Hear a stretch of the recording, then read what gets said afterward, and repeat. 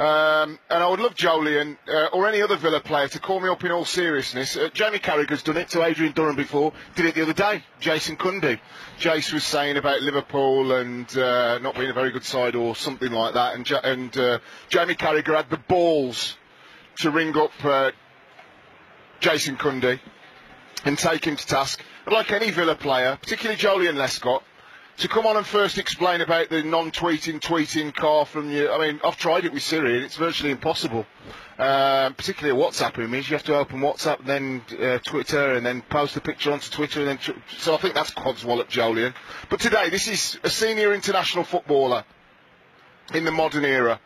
Now confirmed, maybe it's a weight off the shoulders. Why is it a weight off the shoulders, Joleon? It should hang on your shoulders in Dubai, in Marbs, with the gold bottle with the ace of spades on it in the summer when you and Gabby and Leandro are all going to be laughing when your agents go off and tout you to other football clubs.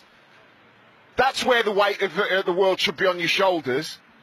So, and also the Villa staff, there's the real weight on their shoulders. People that are getting made redundant, that have been there for 20 years, don't know where the next paycheck might come from.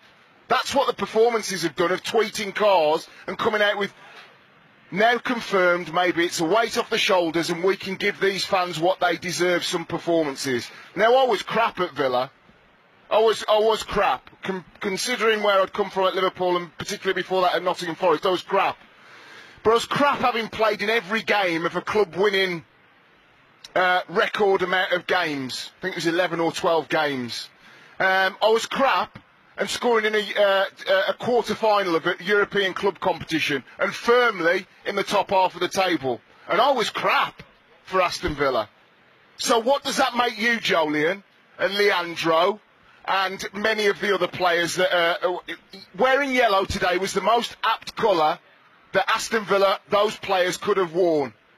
The colour yellow. Go and check out what it actually means. You have a big yellow stripe through every single one of you.